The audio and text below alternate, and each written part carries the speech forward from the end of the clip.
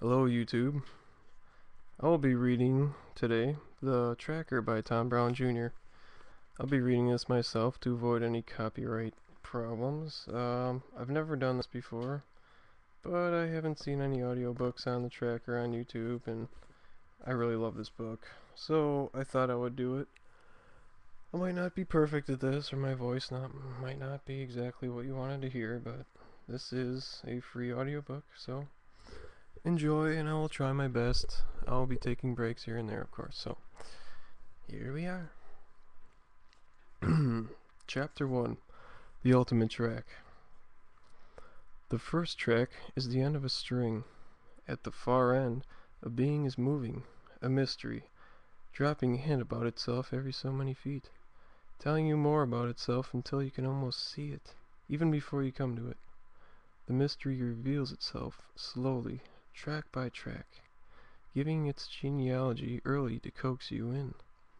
Further on, it will tell you the intimate details of its life and work, until you know the maker of the track like a lifelong friend.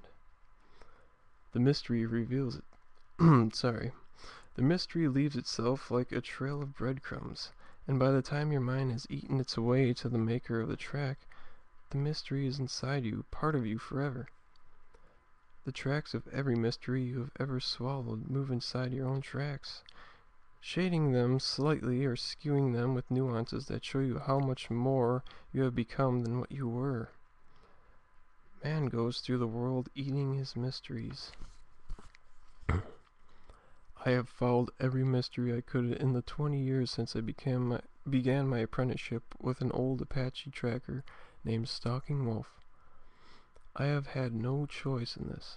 Mysteries are irresistible to me, and a trail is something that must be followed until it gives up its secret or puts me onto the trail of something even more amazing. Tracks fascinate me. I watch my own tracks constantly. They go like a dog with a curious nose, always catching scent of something unidentifiable hovering just out of reach. If I go to the store for milk, my trail winds a quarter of a mile to go a block and a half. Even in a small New Jersey town, the landscape is full of invisible animals as a child's puzzle. One winter, after a moderate snow, I went out to get milk and found the track of a small gray bird called a junco. I like the silhouette of the junco. Its head rounds so smoothly into its back that it looks like it ought to be made out of chrome. Birds are always mysteries. They leave their tracks in the air most of the time, and I don't have the nose to follow it. The tracks on the ground were irresistible. I crouched down and looked at them, judging the size and shape of the prints to get the type of bird. I watched its ease of movement on the ground and knew it wasn't a finch or a sparrow. The tracks went from seed to seed in an easy, zigzagging line. Looking close, I could see where the bird had stopped and leaned a little to one side, breaking down the side of its print while it ducked and then craned its head up. I saw where it gave a little defensive hop as something that seemed threatened must have gone by overhead. The movement from a hop to a better balanced stance said that there had been danger. The way the toes went into the snow and curled under told me that more weight had been forward on the foot, as if it had been if the bird were ducking its head and then swiveling it up to look. I had learned what track is made by that gesture the only way it can be learned, by watching a similar bird do a similar thing on the ground and then going over to see what the track looked like. By doing this time after time with bird after bird, animal after animal, person after person, I became a tracker. Since I began tracking at the age of 8, I have never seen a track being made without wanting to go over and examine it. With each track, I add a little information to what I have been able to gather so far. Bit by bit, I learned to track more completely the mystery at the end of every track. Excuse me. The tracks painted in a living picture of a bird, a picture indistinct at first but clear with every track, until I could see the small, sleek, gray head swiveling as he picked up the seed and looked for cats, dogs, children, cars, birds after his prize, and the bigger, hungrier things looking for an easy meal.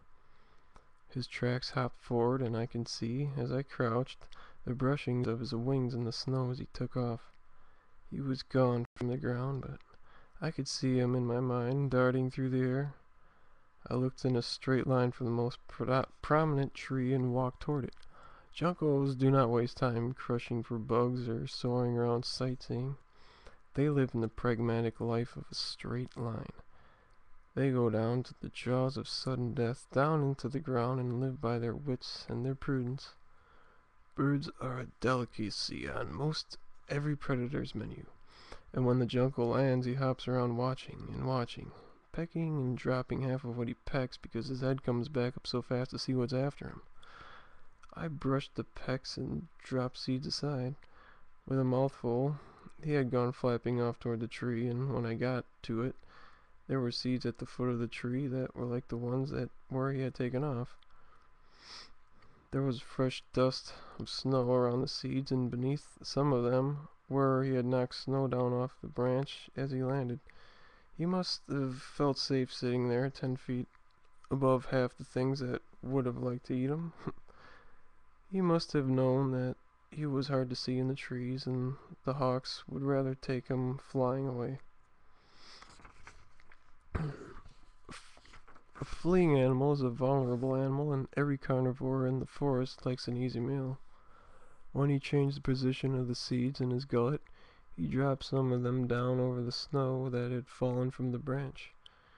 There were hot marks where he had come down to get the dropped seeds later, but the fact that there was a fine dusting of snow on some of the seeds indicated that he had probably come to the branch before to swallow what he had grabbed from the ground. There were other hot marks under the snow dust when I blew it away, but they seemed to have the same jittery prudence that the other tracks had had.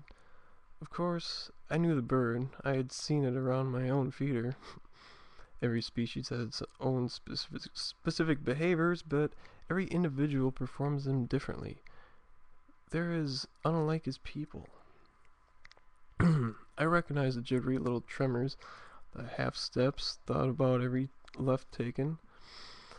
I had gone out and examined his other tracks after I had watched him one day from my window. I could see him pecking and ducking in that jittery, cocky style of feeding that was as individual as a human gait. I checked how the lighter dust of snow from his takeoff had scattered behind him.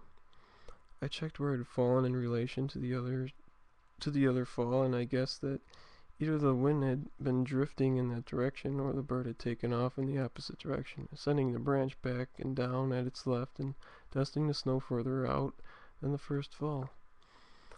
Since it was all I had to go on, I went as I had been taught from the track to the trail, looking far ahead to see where it might be going. I could read the identity from the individual print, but I needed the context in which the trail occurred to make sense of its entirety. The bird was feeding. The branch fall indicated that he had flown in the direction of my house, and when I walked back there, I found the same jittery junco near my own feeder. I sat down to watch him, pecking, watching, pecking, watching, pecking, watching, pecking, watching, until someone finally came out of the house and asked me where the milk was. I'm going to stop there and continue on part 2. Thanks for listening.